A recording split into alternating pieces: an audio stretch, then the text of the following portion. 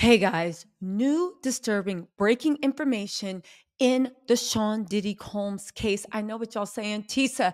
How can anything be more disturbing than a 9-year-old A minor that was in one of the FOs? Well, guess what?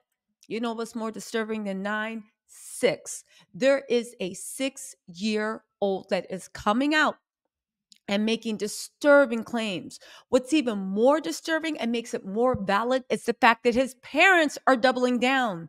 They're talking about what happened at the party in the Hamptons, and the details are wild. It is not looking good for Diddy or anybody defending him. I know there's a lot of mess going on, but we need to focus on Diddy because he hasn't been convicted, and we need more people to come forward. Baby, call 1-877 4 HSITIP. If you have information that can help the feds, there's Tyrone Blackburn, there's the Busby lawyer. We need to make sure that Diddy sees justice. And with each story coming out, it makes me think that there are counter narratives being run from people that aren't even on trial yet to distract and take our eyes off of we need to see Diddy to completion. Y'all, let's get into this because you cannot make this up. You can't make this up. And I know Diddy wish he could make this go away, but it's not. If you guys don't know, there are pictures to actually confirm all this. So none of this can be accused of being cap. This is directly from a man who has very famous parents. He said, I was dragged to one of Diddy's infamous parties when I was only 6 years old. I saw blankety blank women everywhere and lots of rugs. You guys, listen. John Litovsky, he is going on record. Ain't no I saw, I could have. He is going on record. And you know what? For all the victims that feel scared, like they can't go on record, this is the time. I think this is the time you will be most protected in your life. Diddy can't even scratch the corner of his eye. He can't even scratch under his chin without the judge being like, "What are you doing? What are you doing? Put your hands down. What are you doing?" You are most protected right now. Okay, it is everybody's choice, but people are speaking out and there are strengths in numbers. But let's get into this. They said John Litovsky, now 30, said he remembered seeing a lot of Mary Jane and a bunch of blankety blank women at a bash in the Hamptons in 1999. Just to let you guys know, the feds are saying there are superseding indictments coming. They plan to maybe even roll it to prior to 2008 and take it all the way back to the beginning of how Bad Boys was founded.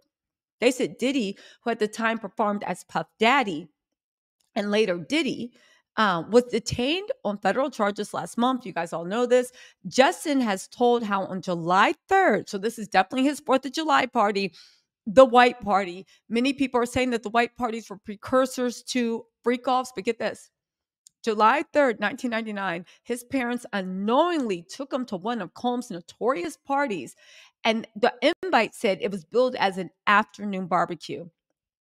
But just when Justin arrived with his parents, photographer David Allen, he's a huge photographer, and Maya Latowski, they realized it was full of alcohol and nearly naked guests.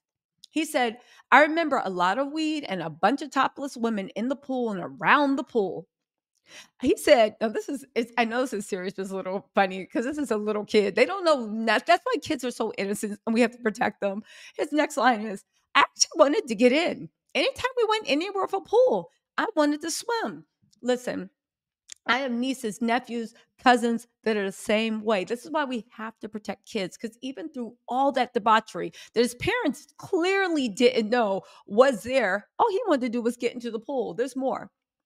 He said his mother but his mother jumped in and said she did not give her son the opportunity to get in there. She said there were bottles everywhere and naked women. I wasn't sure if this was appropriate or normal. I wondered about how kids were allowed into the party to begin with. She brings up a very good point, right? And I think this is what Busby and Tyrone Blackburn were hinting at.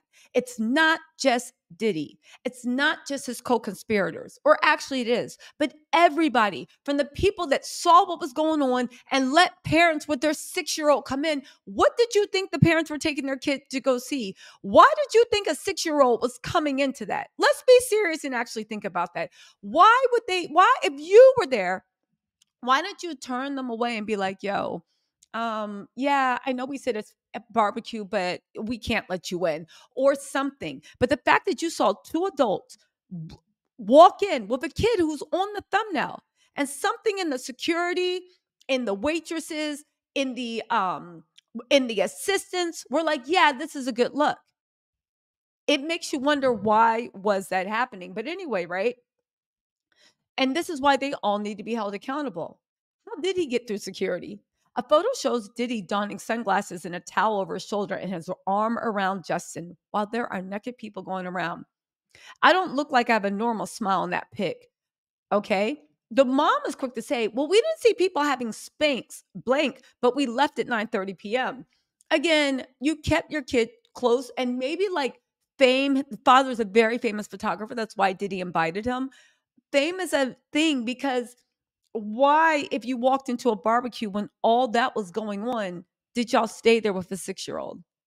To the point of, it was such a jarring memory, he still has memories of today, and he's describing it in vivid detail.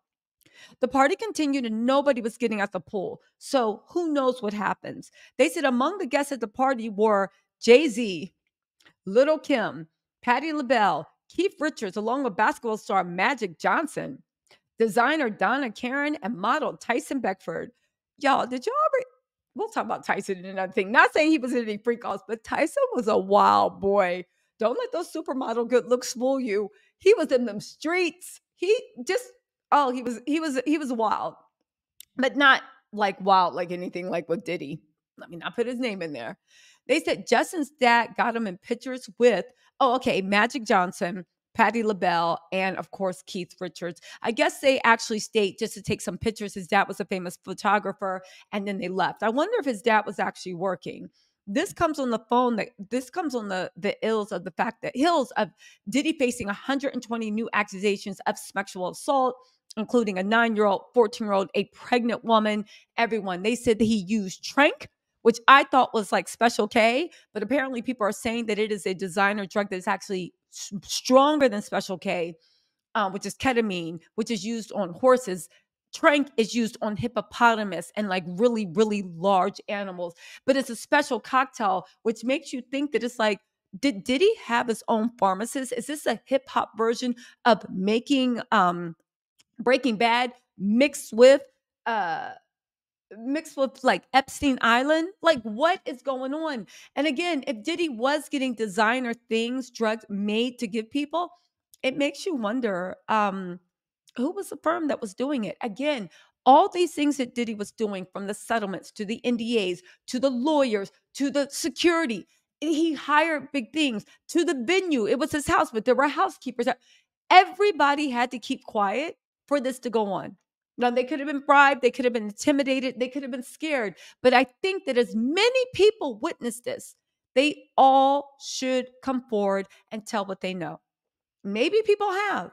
We are going to have to wait for an indictment, but as of now, it is not. Listen, it's not the fact that it's not looking good for Diddy.